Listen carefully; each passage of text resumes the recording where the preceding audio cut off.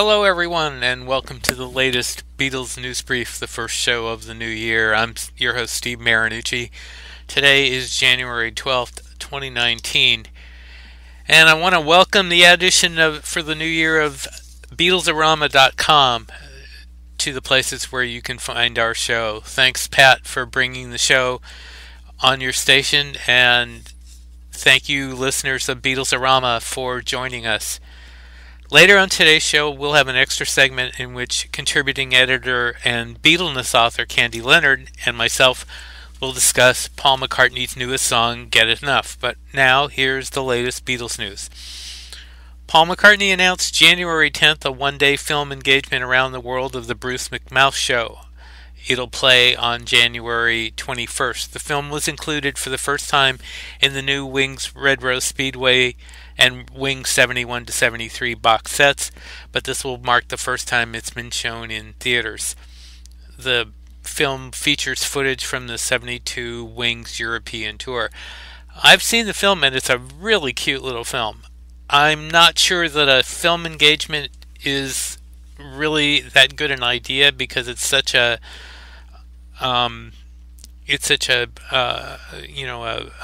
vanity project kind of thing. You know, it's a little more, it's not as wide open, for example, as Rock Show was. But anyway, he's doing it, and it'll give people a chance to see it in a big screen format, which is a good thing. So, some of the characters, by the way, in the film are voiced by Paul and Linda McCartney. The theatrical showings will have a new audio mix, according to the announcement. Here are the theaters in the U.S. showing it. In New York at the IFC Center, Los Angeles at the ArcLight in Hollywood, Bethesda, Maryland at the ArcLight Bethesda, Chicago at the ArcLight Chicago, Dallas at the Angelica, Hollywood at the Kahala 8, Nashville at the Belcourt Theater, Phoenix at Film Bar, Sacramento in the Tower Theater, San Diego at Angelica and Carmel Mountain, San Rafael in San Rafael Film Center, and Seattle in SIFF Uptown, that's SIFF. In the UK, it'll be shown in the Everyman Cinema in Liverpool and the Everyman Cinema in Hempstead. Paul's also put out an official podcast for the remasters of Red Rose Speedway and Wildlife that you can find through his website. Ringo's Twitter account has been fairly quiet lately, although he published this on Thursday. Quote, "Well, here we go again. You never give me your money Friday. Peace and love. Great track. Peace and love." Sounds like Ringo. And we always love reading Yoko's Twitter account. Here's her latest. It says, "Your love will be infectious and help to create heaven on earth. My fantasy garden is the reality which is happening now. It's about to cover the earth with love." We had a wild idea, and I actually don't generally send her questions, but I did just send her off a question for her Q&A, weekly Q&A feature that I hope she'll answer, and I'm wondering how she feels about Ruth Bader Ginsburg, so we'll see if she answers that question. Anyway, here's some chart positions from the Billboard issue of January 12th. On the Billboard 200, number 81, down from 68, is the White Album. Number 126, down from 117, is Abbey Road. And 128, up from 163, is Beatles 1. On the Artist 100, the Beatles are at number 41. Top album sales, number 24, down from 20, is the White Album. Number 58, down from 3, is Egypt Station. Number 68, down from 54, is Abbey Road. Number 86, down from 67, is Sgt. Pepper. And number 91, back on the chart, is the Beatles 1. Catalog albums, number 11, up from number 24, is the White Album. And I just want to say that it's been interesting watching the chart, all the chart positions of the White Album that have happened since the reissue of the box set. It really has made quite an impact on the charts. Anyway, number 30, up from 44 on the catalog album chart, is Abbey Road. Number 22 up from 33 is the Beatles 1. Vinyl, number 9 down from 5 is Abbey Road. Number 14 down from 8 is the White Album. Number 20 down from 9 is Sgt. Pepper. The final Holiday 100, number 17 down from 15 is Happy Christmas. Number 22 down from 16 is Wonderful Christmas Time. Holiday streaming, again the final charts, number 21 down from 18, Happy Christmas. Number 22 down from 20, Wonderful Christmas Time. Holiday airplay, number 23 down from 21 is Happy Christmas. A couple of chart positions from the UK for the week of January 10th. The top 100 albums at number 62 down from 60 is the Beatles 1, and number 83 down from 55 is the White Album. On the streaming chart, number 73 down from 61 is the Beatles 1. On the vinyl chart, number 24 up from 25 is the White Album, and number 25 up from 37 is Sgt. Pepper. And on the end of the year album charts, the Beatles' White Album clocked in at number 73, and number 87 was the Beatles 1. Interesting that Egypt Station did not make their year-end chart. And now Candy Leonard and I give our thoughts on the new McCartney song, Get Enough. I'm here with Candy Leonard, contributing editor of Beatle News Briefs and the author of the most excellent book, Beatleness. Hello, Candy. Hey, Steve. How you doing? All right. And we're going to talk about Get Enough, the McCartney song that was released on New Year's Eve that we've discussed privately among ourselves, but we wanted to bring this out. We wanted to discuss. We have some differences of opinion, I think. Do we? I think we do. Okay. We do.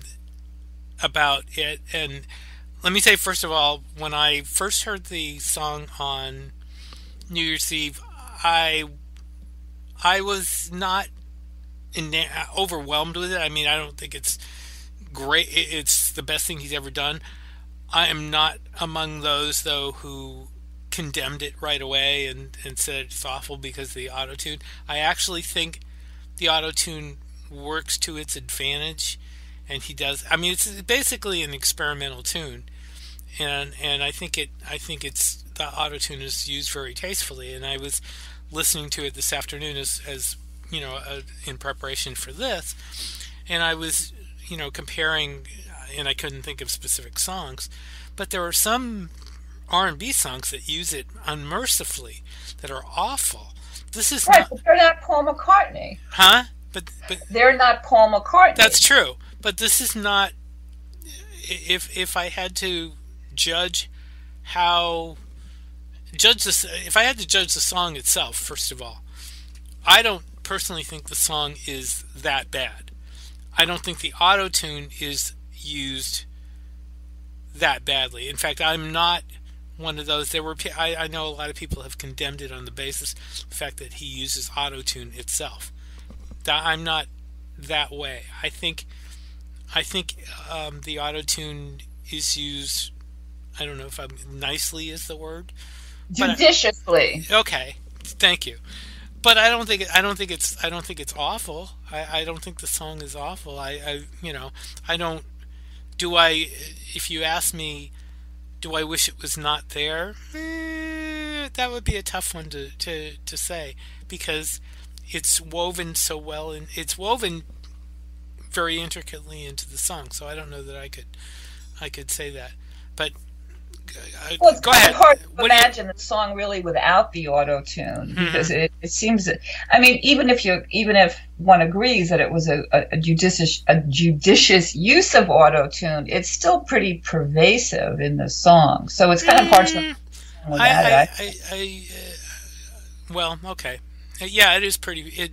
I mean, the fact that he uses it at all. I mean, it tends to be, when anybody uses it, it tends to be pervasive because of what it sounds like. Really. Right. Well, I just read something tonight where I guess the line is that, well, the Beatles, Paul McCartney has always embraced new technology, so it's just another, he's like playful, interested in new technology, whatever. I suppose that, there's some, maybe he just was like wanted to see what it'd be like to do a song with auto. Yeah, and I thought of that too. I thought it might be kind of an experimental thing on his part. Right. I don't. Let me ask you a question though. When you say experimental, Mm-hmm. I'm not sure what that really means in the way that you're using it. Well, I think he's testing. He might be testing the waters a little bit for himself, because this is a avenue he hasn't tread before. I mean, he's done experimental things. I mean, he's done different things before. Yeah. He hasn't just stayed on the road before. I mean, he's gone off the road occasionally with other songs, and this is one of those times. Whether or not whether or not you like it, or whether or not it's appropriate for him, I guess depends on your point of view. I don't, again, see that it's not that it doesn't entirely, he doesn't entirely. What am I trying to say? That it isn't entirely demolished. I'm sorry. What? I'm rambling on here. That it isn't. I guess isn't appropriate is probably the best word, because I think it works, and for what he does with it. And actually, what the one thing, or one of the things that attracts me to the song is the end of the song after he goes, I can't get enough, and then he goes into this kind of harmonious thing that sounds like Elton John. That reminds me of Elton John. You know what I'm talking about? You talk about where he goes, ooh, it sort of changes. Right. Yeah. And I think that's the nicest part. Yeah, I know, and I think that's probably one of the reasons why I'm not hating the song, because it does have that redeeming quality to it. And I think if he had gone through and had done a complete auto-tune, using the auto-tune vocal from beginning to end, I think I probably would hate it. But there's enough of him in there, him being the Paul McCartney we all know. Right, it has McCartney-ness. I don't believe you came up with that word. Well, that's actually, wonderful. I used it before. I wrote a review of Egypt Station for Culture Sonar, and I used that word. But that's what it is. I mean, it comes, right? It's like this McCartney-ness comes through. Right. You better trademark that. Trademark that word. But yeah, no, it does. And I think that's why I'm not completely hating the song because of that. Because it does have some McCartney-ness to it. If it didn't, I mean, if it let me think. I guess, and I'm not. I haven't listened to the song before I'm saying this, so it's just coming up in my brain. Is coming up where he did all that kind of vocal stuff. I mean, that was a little sillier than this. This is what on coming up. What do you mean the vocal stuff? Well. Coming up. Maybe that's the wrong. Maybe that's the wrong. I like that a lot. Yeah, maybe it's the wrong song to think of. I'm thinking, some of the songs where he has done, experimental stuff, where he's played around. I mean, again, this is, and I'm drifting off into nowhere here, but again, this is not. I don't think this is really horrible.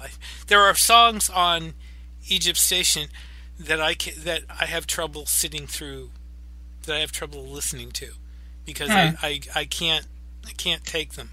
This is not one of those songs, even though it's not not on the album. And I think, I mean, the fact that I sat in my car and I listened to it during a 15-minute ride to the store and back, and barely took it off my my radio says a lot that I was able to sit through it and without tearing my hair out. Yeah, but listen, but you're talking about a Paul McCartney song, like that's a pretty low bar that you're setting, no? Well, no, I mean, I again, and I've mentioned this. We've talked about this, you and I. I'm not the biggest fan of Egypt Station. I know some people are. I have not been able to really get into Egypt Station as much as a lot of people have. There are songs on Egypt Station I like. Yeah, I'm actually surprised that you are kind of cool on Egypt Station, but that you like this. Yeah, because I'm kind of the reverse. Like I found Egypt Station to be like I was pleasantly surprised, and I kind of liked it, particularly the upbeat ones. With this, I can't get excited. I've gotten enough. I think the thing with Egypt Station, and again, I like individual songs, is that the transition from song to song is kind of jarring at times for me, and I haven't been able to adjust to that. Whereas this is only one song, and I only have to listen to the one song and for what it is, and I can listen to it and it's there. I mean, like I said, some of the other songs on Egypt Station I do like. I have to call up my call it up on my phone here to look at the. When I first heard "Get Enough," I frankly could not listen. I didn't want to listen to it all the way through. I found it a little bit. I don't know. I didn't like it. Really? And then I went back actually today. I hadn't listened to it between, and I said, since I knew we'd be talking about it, I had planned to go back and kind of give it a closer listening, and I don't know, I don't understand fully what he was trying to accomplish with this. And, I understand, you call it experimental, and yes, it certainly is, in the best sense of the word, but it's also, it almost feels like market research to me. What, are you talking about the album? The song. Oh, this song? See, that's the way I feel kind of like the whole album. Because, I mean, for example, I Don't Know. I even kind of like Come On To Me, even though I kind of grit my teeth a little bit. Happy With You, I like. Who Cares? I'm okay with. I like Who Cares a lot. I think it's like the best thing he's done in a really long time. I like that a lot. For You is okay. Yeah, so the guy who produced For You is the same guy who did this, right? Right. And, this is a young guy, he can say he worked with Paul McCartney, but, I don't think the product is so great. I don't know, I don't know. I think he's maybe bringing out Paul's worst impulses. I mean, I think the last half of the album is just really hard for me to settle into, except for Despite Repeated Warnings. I think I like that, but the other songs just are like jarring from one to the next. Yeah, and whereas with Get Enough, it's not. It's just the one song, obviously, but I can handle. I like Get Enough for what it is. Well, what is it? Well, I guess you could call it a modern love song. Okay, Alex. Yeah. I would agree. I think really that's what it comes down to. Yeah. And I mean, Paul. He does not have a voice anymore. He just doesn't. Well, see, now you and I have discussed this, and I was listening very carefully on this to hear traces of that, and I've heard worse instances of of that, certainly on live recordings, but not so much on this though. I think this, you know. Well, I mean, that raises the question, is the auto-tune meant to enhance or augment, or is it meant as a special effect, or a little of both, you know? I think it's a special effect. I don't think it to use it as augmenting would be a mistake for anybody, not just him. I'm sorry, go ahead. For it'd be a mistake for anybody, not just him, because that's not really. It's not meant to. It's not meant to make your. At least the way I see it, even on R&B recordings, it's not meant to make your voice sound better. It's a special effect. Right, but I mean, Paul must know that. I mean, the way I described it in the review I wrote of Egypt Station, I would say the same thing, is that his voice has no color anymore. That's how I would describe it.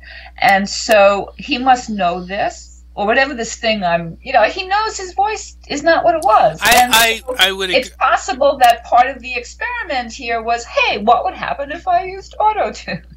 That's very possible, and the comment that his voice doesn't have color doesn't necessarily take away from doesn't necessarily take the whole thing down, as far as I'm concerned. I don't know. I mean, I don't know. I have a lot of mixed feelings about it. I mean, voices get older. Look at another example of that. Well, actually, there's two examples. One is Frank Sinatra before he passed away. His voice definitely was not the way it was during the Reprise years, the really good Reprise years and the Capitol years. And then another example is Tony Bennett now, who is, I mean, as much, and I'm big fans of both of their recordings, and I listen to some of Tony's stuff now, and you kind of go, the color.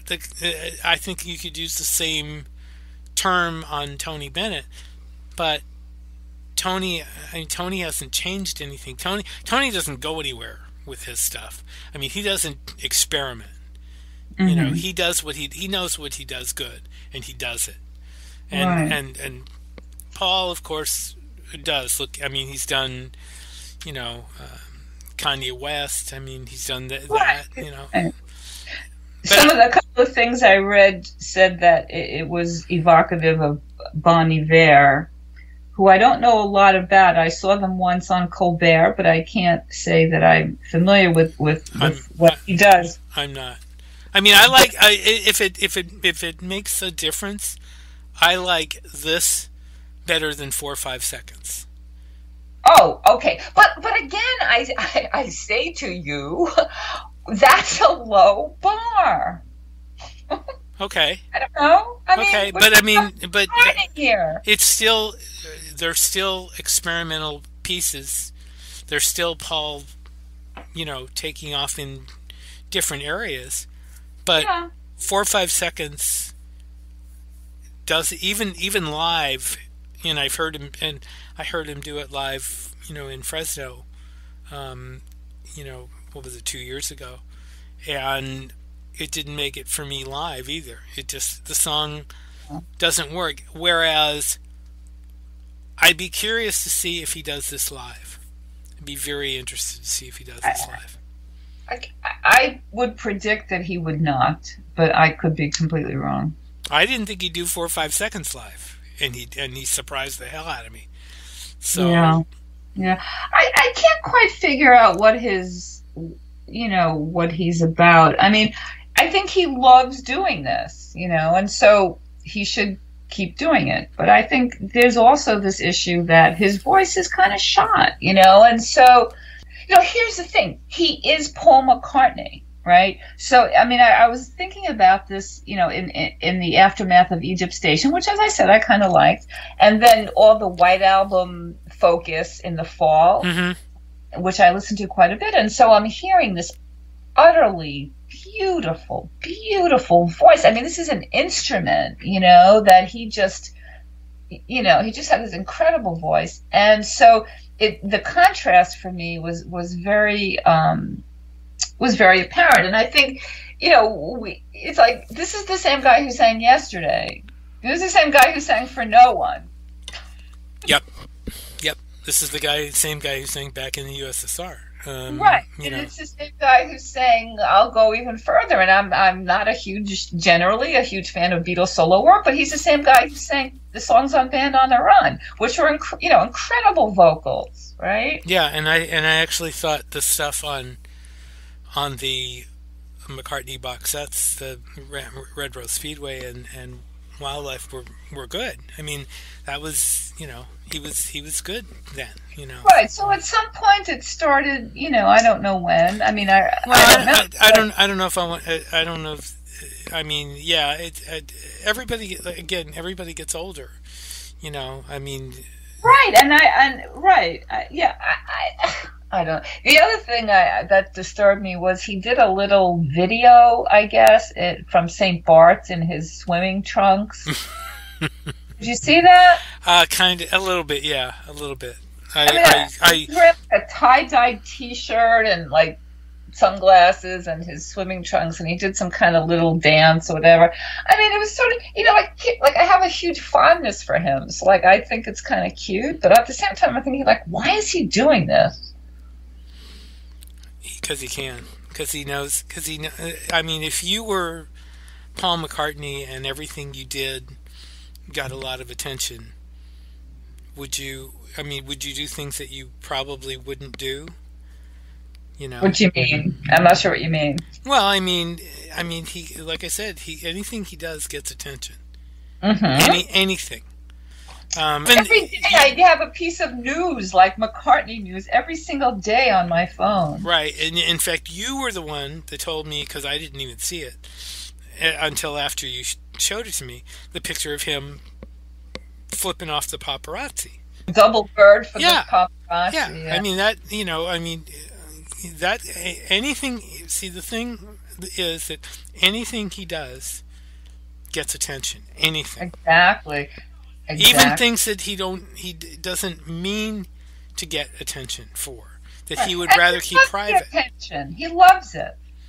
I think he does, and I think that's part of what a lot of this all is, because he loves. But it keeps him young. It keeps him engaged. I refer to him sometimes as Sir Joy Spreader. You know what I mean? Mm-hmm. Like everywhere he goes, anything he touches, people just love him so much.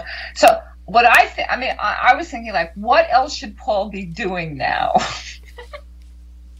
Okay. And so, do you want me to tell you what I think he should be doing now? Go ahead. Okay. So, I think he should work with younger artists. Okay. And in other words, instead of them leading him astray, maybe he can impart some of his deep wisdom and creativity, which he still obviously has, to younger artists. So I think that's one thing he should do. I think he should write a memoir in the spirit of Dylan's chronicles, kind of like sort of stream of consciousness essays. Mm-hmm. Okay, so he should do that. I think he should become a public speaker. I mean, all these things. I want to say, and he should like, he should be an ambassador of some kind. Like he should be an ambassador for music education. He should be ambassador for vegetarianism. He's already been that. Right, but he can do it more. He should endow a music school or create an endowment of some kind. Which he's already done that with LIPA. Right, but that's one thing. I mean, he could set up a foundation where schools across America could apply for funds. I mean, there's like a whole lot of shit he could do that would be in his. He'd still be able to. Again, I don't want it to sound like he should like never sing again. I'm not saying that, because obviously the music is his thing. But I just it's like, I don't know. Like at some point he needs to stop. I know the picture that comes into my mind is, well, the last time I saw him now was in Fresno. I haven't seen him since Fresno. Is when he comes out on stage and people start going crazy, and you can tell he absolutely loves it. And then when he does the thing about I want to take this all in, while he's actually putting on a little show there, it's not all show. Oh, definitely not. In fact, there's a line on Egypt Station, which I can't recall right now, but I remember making a note of it. I forget which song it's in, where the gist of it, I mean, it was more poetic than this, but the gist of it was basically, this is what's keeping me alive. You know, like the interaction with people and yeah, I remember the line. I remember the line. I don't remember the song though. Right, but he can do that in other ways. You know, like I don't want to. It's like, okay, it's time to like put him out to pasture. Like that's not really what I'm saying. But I do think that given the body of work that he has given the world, I don't know if he needs to add to that body of work anymore in this way. Maybe he can write songs for other people. Maybe he can produce for other artists. I don't know, you know. Mm-hmm. Hearing him sing just makes me sad. I mean, maybe this is just me. I don't know. I think I mentioned to you when I saw Denny Lane the other night, and he did not all of Band on the Run, but most of it. And, you know, of course, you know, Paul's voice on Band on the Run is great. And, you know, Denny Lane's voice is like so. But there was the voice had body to, like, you know, and it just kind of made me sad because I'm thinking, like, Paul could not do this now. We were gonna talk about that since you did see Denny. How was the show? It was great. It was a lot of fun. I mean, it was nice. I mean, there were a couple. I can't remember what song it was, but there was some song he played. I think it was a Moody song that I hadn't heard in decades and decades. And as soon as I heard it, it just blew my mind. I wish I could remember which one it was. You're not talking about Go Now. No, of course not. Yeah. It's interesting. He opened with Go Now. Did he really? Yeah, he basically, I mean, there was some little sort of, some little short, I think there might have even been instrumental, like some little thing he did. And then he did Go Now. I mean, a lot of this, which was very nice, a lot of the songs were kind of short, you know, like he kind of like, which pop songs are, you know, he kind of, you know, boom, boom, boom. But then he got, you know, he did a lot of Band on the Run. He didn't do Hell on Wheels. And my friend and I realized the reason he did Hell on Wheels because that was only on the American version, I guess. Interesting. Right? Yeah. Well, I mean, you know, McCartney does Mull Kintyre in Europe. You know, I mean, he could have done Hell on Wheels, but oh well. Anyway. Yeah, he did Mull Kintyre. That was beautiful, and it got me thinking too again about Paul. You know, Paul is he's very shrewd. You know, and you take a song like Mull Kintyre, which, like, if you didn't know, you'd think was an old Irish ballad or something. It's just so, it has such an authentic old sound. That, and, you know, his Christmas song, you know, you sort of get the sense that he wanted to, he was aware along his career journey. I think he was aware of leaving some special milestones that were going to be like almost transcendent. Mm-hmm.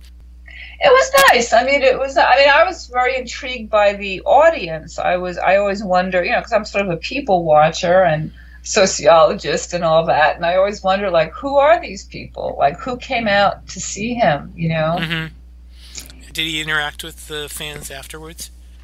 Yeah, people lined up with records to sign. Probably some Moody's. Mostly what I saw was Band on the Run. People were getting that signed. What were they sell? Did he sell any CDs? I know when I saw him several years ago, he was selling a handmade CD of his own that actually had McCartney songs on it. I mean, actual McCartney songs, which was kind of interesting.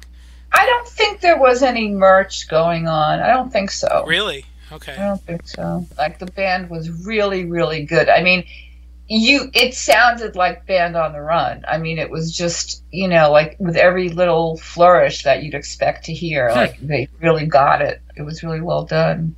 So you'd recommend it? You'd recommend the show for anybody that... You know, I mean, it was a nice venue. That it was at the Boston City Winery. I guess City Wineries it's kind of a chain, so I guess a lot places have them. It was nice. I had never been there before, which is actually part of my motivation for going was, I haven't been to the winery. I like to see what this venue's like. It was very nice. It was a good time. Okay. All right. Well, thank you, Candy. I think we ruminated about Get Enough and in quite a bit. Let me just say before we go that I don't, I've been accused of being sort of too pro John and anti Paul and all this. And you have? Yeah. And okay. If I didn't care, I wouldn't care. You know what I mean? Like I love Paul, and I think he's wonderful, and he's a global treasure. Make sure that I say that. Yeah, and I'm that way too. I mean, a lot of what I as a critic, I'm going to say things that probably people are going to disagree with, but that's people disagree with me. I mean, that's the way it is. It's it happens. What can you say? Right. One last thing I want to say about Get Enough. What did you think of the cover art that was with the that was associated with it? It went along with the album, actually.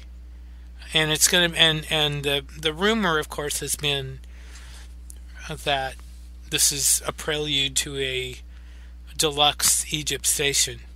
I'm not sure I am all that thrilled about another version of Egypt station so soon, but we'll see. I mean, if you're talking about specifically the image on the cover, I really didn't pay it that much attention. Well, you should take a note. I mean, to me, it was very evocative of Abbey Road.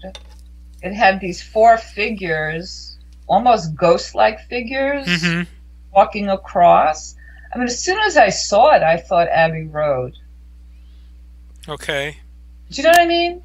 I'm looking at it now, actually. Yeah, kind of. Anytime you have four figures like that, and standing one in back of the other, it's gonna. And it happens to be a Paul McCartney product. Right. I mean, that's gonna. And I would add too, if you listen to the lyrics of the first two verses of the song, he could be talking about the Beatles. We could get into that. Start another discussion and probably talk about that for another half hour, but. He's been talking in interviews lately about how he misses John and George and all this, and I think that it becomes a love song, but if you listen to the first couple of verses, it's more sort of bigger. It's about it could be about something else besides that. Yeah. Okay.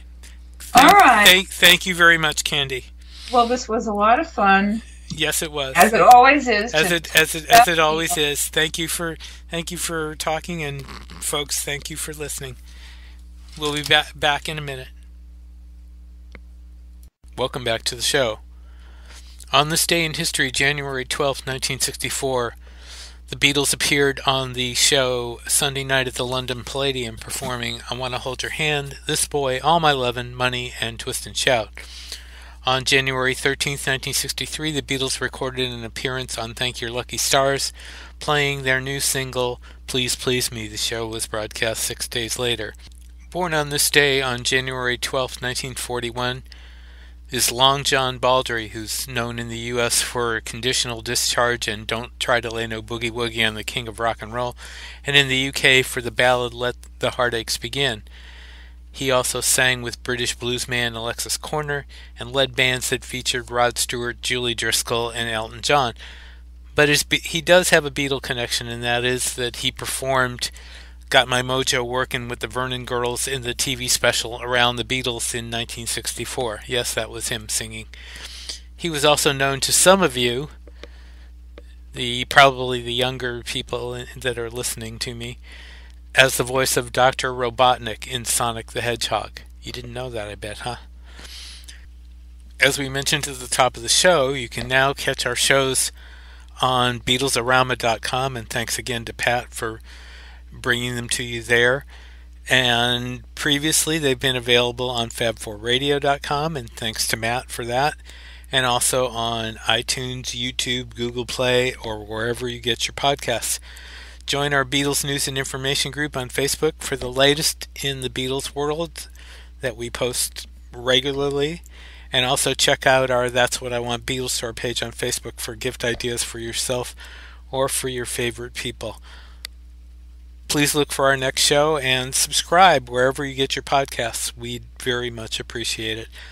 Until next time, this is Steve Marinucci saying, Be seeing you.